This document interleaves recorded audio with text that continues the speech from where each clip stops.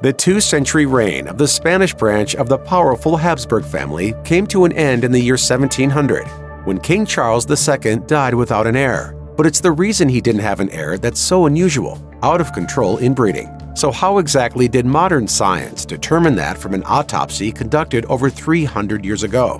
Well, even back at the turn of the 18th century, doctors had a bit of a head start on the mystery of Charles II's death. The Habsburg line, which had a royal legacy stretching all the way back to 13th century Germany and Austria, saw Spain enter the world stage as a colonial empire, and the Habsburgs were famous for their inbreeding. The reason? They believed their own hype and didn't want to degrade the royal bloodline by marrying common folk.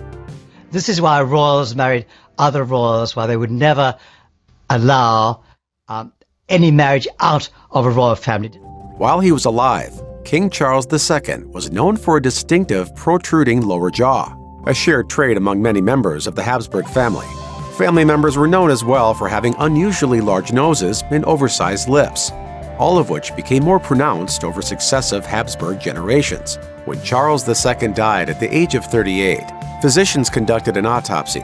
Their notes have now helped modern scientists theorize what might have been the root cause of the so-called Habsburg jaw, also known as the Habsburg chin. Additionally, recent research offers insight into why Charles was described as bewitched during his lifetime. Perhaps most importantly, though, King Charles II's autopsy may help finally explain why the last royal Habsburg of Spain was never able to produce an heir. On the surface, the notes from doctors who performed the autopsy on Charles II sound completely made up, describing conditions that were at the very least improbable, if not actually impossible. The notes read that Charles had a very small heart of the size of a grain of pepper, the lungs corroded, the intestines putrefactive and gangrenous, in the kidney 3 large stones, a single testicle as black as coal, and his head full of water. Some of these aren't as unlikely as they sound. Sadly, Charles II had a difficult childhood, with many physical development delays and other challenges.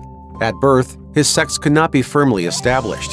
He breastfed until the age of 4 and didn't begin walking until he was 6, surviving many viral and bacterial infections among other illnesses. By age 10, Charles spoke only haltingly and could neither read nor write.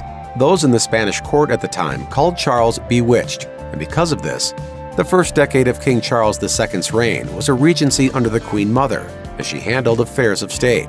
So could all of this be explained by what was found in his autopsy? For centuries, scientists have pondered whether those striking words written at the time of Charles's autopsy were true, and if so, what conditions they might have described. There's also long been speculation about what may have caused the unusual appearance of Habsburg family members, as well as the many physical challenges and mental delays Charles experienced throughout his life. That research has now produced some answers. Scientists at the University of Santiago de Compostela in Spain have now revealed genetic proof of what historians had long suspected.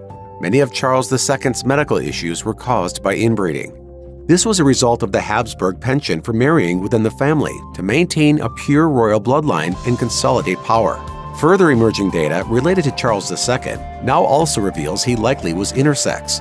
Perhaps what caused this in Charles II is what's currently referred to as Klinefelter syndrome, a rare chromosomal condition found in males that affects typical testicle development and can cause infertility, among other medical issues. It's also possible that Charles II had congenital kidney issues that were a result of inbreeding. Additionally, the water described in his brain could have been caused by hydrocephalus, which in turn may have been caused by a number of the childhood infections he is known to have lived through. Symptoms include fluid buildup in the brain, which were noted in his autopsy reports.